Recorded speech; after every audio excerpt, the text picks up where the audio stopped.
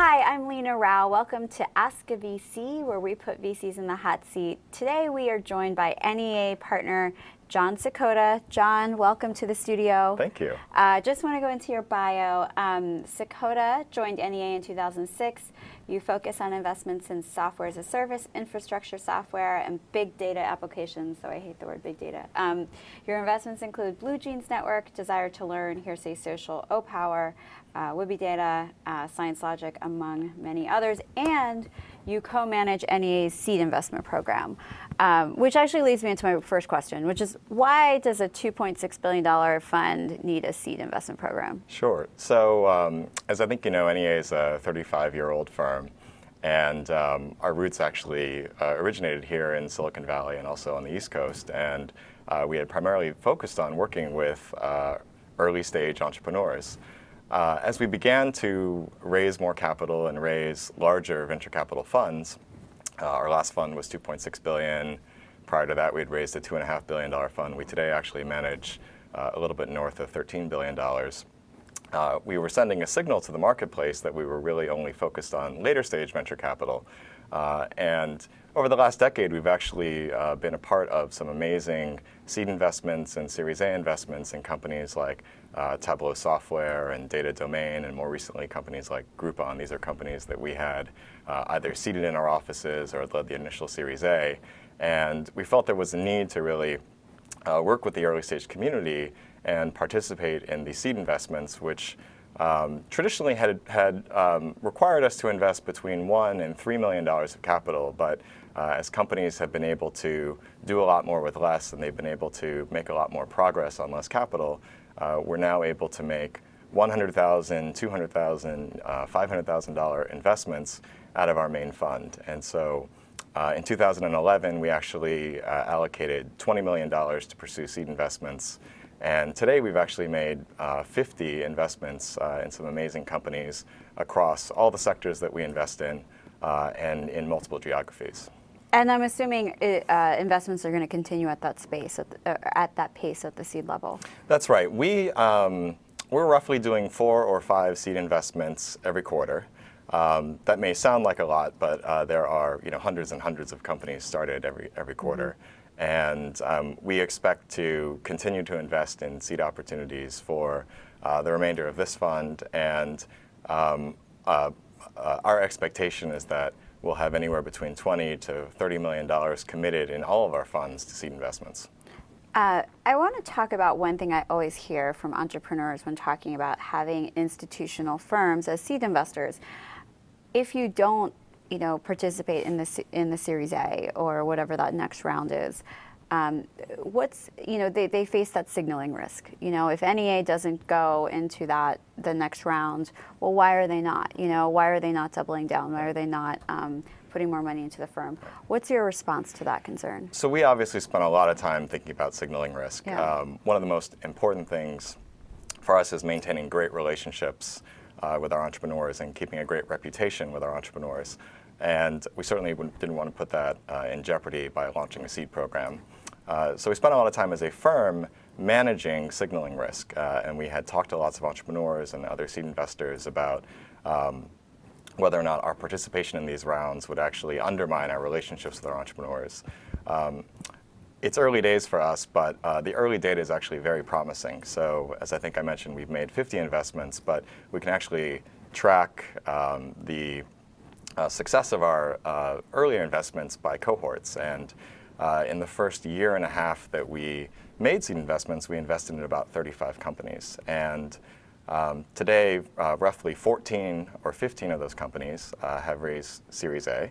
And NEA has actually only led 5 of those investments. So there's been twice as many outside-led Series A's in our seed-funded companies than we've actually led Series A. So in many ways, the data actually doesn't necessarily support the signaling risk thesis, at least for our portfolio. So, other VCs are still interested in these companies, even if you're not necessarily leading the next round. That's right. I think the perception was that we would be sending only negative signals about our companies. And the reality is, when we look at a seed investment, we want to work with great management teams. We're really excited about differentiated products. We're really excited about large market opportunities.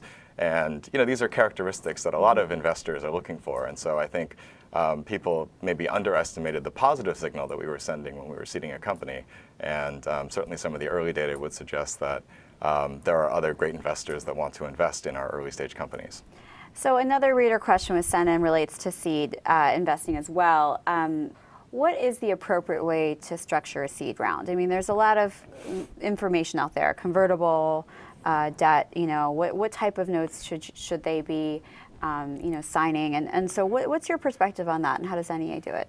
So building a company is really, really hard. And I think one of the beautiful things now about seed investing is you can construct a syndicate of people that can help you, both in the very, very short term. There are a lot of things that companies need to do from ground zero, but also over the very long term. You need to plan for success and figure out a way to work with an investor that wants to stay with you for a long period of time. And I think what we're seeing right now is really entrepreneurs are building syndicates to help them not only solve their short-term needs, whether they be having specific product or specific types of business development expertise, but also working with a firm that has a global perspective, that has a very long-term investment focus, and is willing to help shape a company for what it means to be more than 3 or 4 people and a product idea to actually being a very large standalone company that someday may go public and may be worth multiple billions of dollars. And so I think the entrepreneurs that are privileged enough to select their investors are really looking at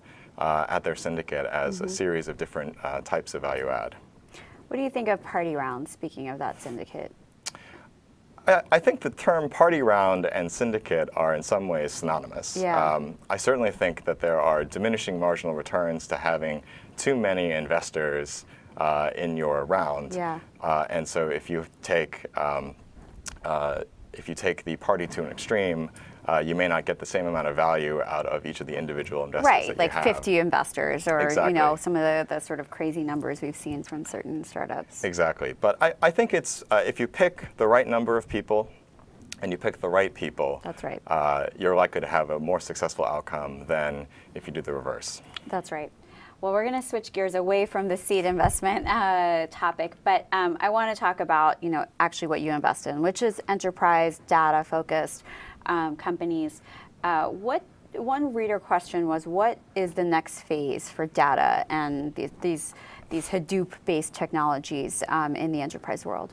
So if you think about enterprise software, I mean, we're really going through a major renaissance today.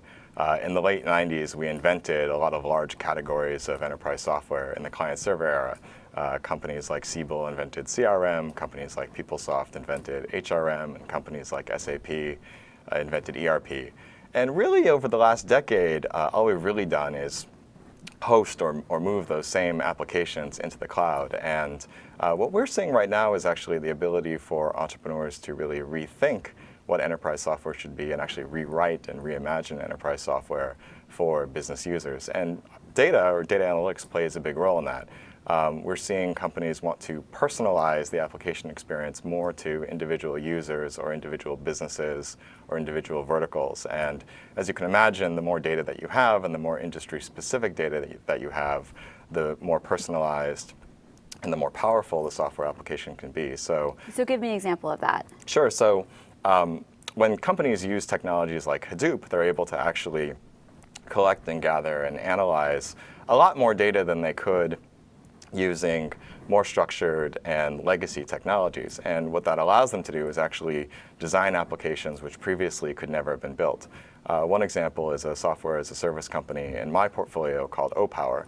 OPower today goes to utilities and helps them to interact with their consumers by using a big data application. They actually take meter data from roughly the homes of half the country, and they overlay everything from socioeconomic data to homeowner data to weather data, and they're actually able to provide you as a PG&E customer with really customized tips as to how you can save money on your energy bill. And there are a whole number of very complex technologies that allow OPower to deliver what seems like a very simple insight to you, so you can either change your thermostat or upgrade your pool pump or change your lighting.